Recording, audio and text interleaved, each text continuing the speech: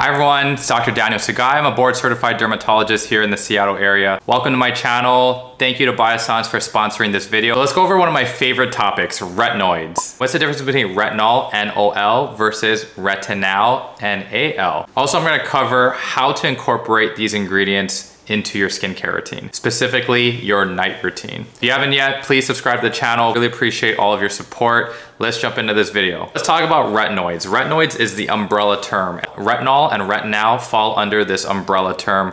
This family, retinoids, ohana, retinoids. Retinol, retinal, retinil fall under the category of over-the-counter retinoids. So retinol palmitate, there's retinol, and then there's retinal, N-A-L, or retinaldehyde, which is classically more potent than retinol.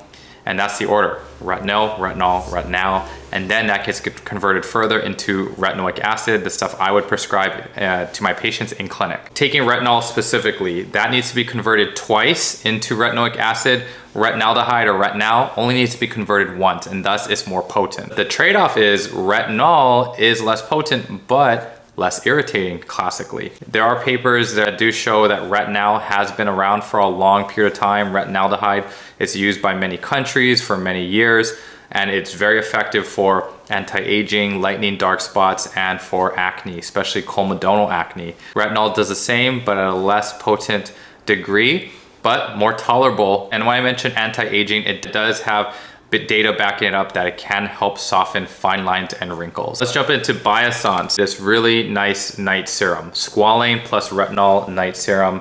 I've been using this for several weeks now, and I've been so impressed by this serum. Let's talk about it. Nice lightweight serum, and I find it quite innovative as it combines retinol and retinal together in one serum.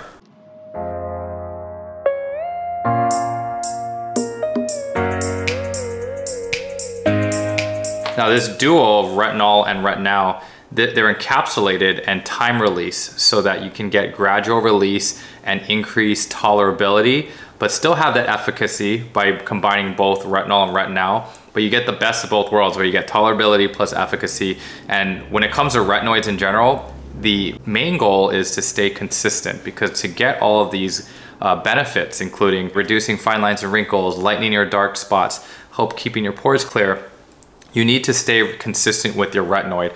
And Biossance has done a good job by making this a stable form, encapsulating them, but also making it time release so you gradually have it released into your skin and doing its magic. So let's talk about the goodies. Whenever I talk about whether it's sunscreen, moisturizers, or retinol, what are the goodies in them, the extra ingredients that we like to have packed in it that really helps synergistically work with your retinol. So this has antioxidants from saffron and rosemary, and antioxidants are really nice with your retinol because they help fight free radical damage from external factors like pollution, sunlight. It'll help neutralize the free radical damage that can cause aging, worsening of dark spots on your face, which we don't want. We don't want to worsen the hyperpigmentation. So this will help battle that. And it also has one of my favorite ingredients, squalane. This is a plant-derived squalane, and squalane is a nice ingredient that's hydrating, but also moisturizing. See here, it says plant-derived squalane. This is sugarcane-derived squalane, which is classically known for hydration, increasing skin hydration by retaining moisture in the skin, and also aiding in the delivery of your retinoids in the serum. It helps deliver it more effectively into the skin. Again, going back to the point of the balance between tolerability and efficacy, squalane will help with that, hydrating the skin and also delivering the encapsulated dual more readily. Going back to the time release technology, that will allow the retinoids to be gradually released over an 8-hour period. So I like to use this in my night routine at bedtime and use a good moisturizer with this, and we'll talk about moisturizers that pair with this very well. I typically use my retinoids at bedtime. Let's put this on. When you're starting off on a retinol or a brand new retinol, I say start at twice a week and then gradually increase as tolerated. The big things that can happen with a brand new retinol is that you can get irritation, dryness, peeling, and that's not the retinol's fault, it's just inherently part of the retinoid game. And so just be gentle. Same principle applies to this retinol pea-sized amount. And a lot of people don't believe me, but seriously, a pea-sized amount is all you need for your entire face. And I'll show you how to do that very soon. So at bedtime, cleanse your face. I'm gonna talk really soon about what cleansers I'm doing this summer, and then apply a pea-sized amount of your Biossance Squalane plus Retinol night serum. So one pump gives you about a pea-sized amount. I like to break it up into two. Has a nice yellow color to it. Little dots in the face, and then connect the dots. Don't forget your nose. That just goes on so well. It is hydrating, it's very gentle, no sting or burning, and this has become one of my favorite retinol serums very recently. And again, I've been using this for several weeks before filming this video, and I've not had a day where I've woken up with very dry, irritated skin. I don't have sensitive skin, but you know, I have tried many different retinols, and I have to say this one, I instantly have liked it, and to several weeks later, I still recommend this serum. After cleansing, dry your face and maybe wait about 20 to 30 minutes. We want to apply it to damp skin because it will increase the absorption of it and increase the risk of irritation with your retinol, whether it's this serum or any other retinoid. So you can pat dry and let it air dry and then apply your retinol. Then go ahead and apply a nice moisturizer. All right, so I just finished clinic and I wanted to go over some cleansers that I have here after wearing a mask all day. I'm gonna either use the Roche-Posay Purifying Foaming Cleanser, the Toleriane Purifying Foaming Cleanser, one of my favorite cleansers out there because it's foaming, and foaming cleansers are great for those with oily skin in the summertime. I have oilier skin for sure. I have combination skin, so definitely forehead and nose tend to get a little bit more greasy, that shiny look. And so this really does absorb the excess oil. So this works really well with your retinol or retinal.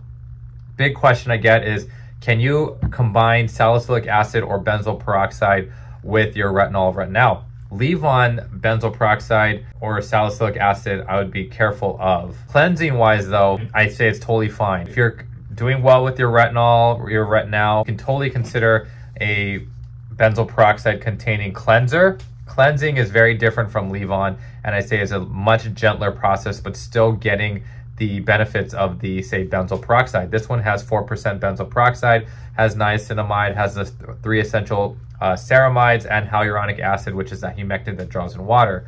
So having niacinamide in it is great because it helps regulate sebum production, and I'll alternate one day this, another day with the Purifying Foaming Cleanser, and it's really nice to do after clinic to unclog your pores. It really helps go down the pore and cleanse your pores, cleans them out so you don't get that maskne over your nose, which I was struggling with in the beginning of COVID when we were wearing a mask strictly with each patient. I still wear my mask in clinic, and so this has really helped save me from getting those pimples on the nose, those deep, painful pimples that leave a blemish for months. It just works well with my retinol because the retinol is doing the same thing. It's trying to keep your pores clean, your retinol or retinal. And so this works really well. It's gentle. It's not too high of a benzoyl peroxide for my skin. You can go up to 10%, but sometimes that can be a little bit drying and irritating, especially when you're doing a retinol. And also make sure that you wash this off well, because if you use a towel that's not white, it will bleach your towel. So just keep that in mind, okay guys? That benzoyl peroxide can bleach your towels or linen. Say you have a leave-on benzoyl peroxide and you lie down on your sheets or pillow, it will bleach, okay? So just keep that in mind. So in terms of moisturizer, what do I apply over this? I like to use Kiehls Ultra Facial Cream, which has squalane as well, and glacial glycoprotein, or I will use affordable Vanicream Daily Facial Moisturizer. This is also with squalane and glycerin. You just want to increase that hydration.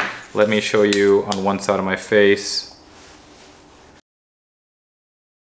So I apply this maybe after a minute of letting it set, just to help decrease that risk of irritation. I'll show you Kiehls Ultra Facial Cream next. This is nice and soothing. Goes very well with my actives. Almost feel like I'm putting cool cream that's been left in the fridge for the entire day. Nice and soothing. So these two go very well with that retinol serum, Bioscience's retinol serum. You go to sleep, next day, wear your sunscreen. You can go ahead and use your other actives, whether it's vitamin C, but that's how I use a retinol or retinol, or a combination of the two, like in the serum, at bedtime, okay? So retinoids at bedtime, a lot of times the sunlight can deactivate retinoids. These are encapsulated, but I still use them at bedtime. In terms of retinol versus Retinal, I hope this video was helpful, and hope you guys check out the Biossance Squalane plus Retinol Night Serum. And please like the video, please share with your friends who are into retinoids, and please subscribe to the channel. I appreciate you guys so much. Hope you enjoyed the video. See you next time. Peace.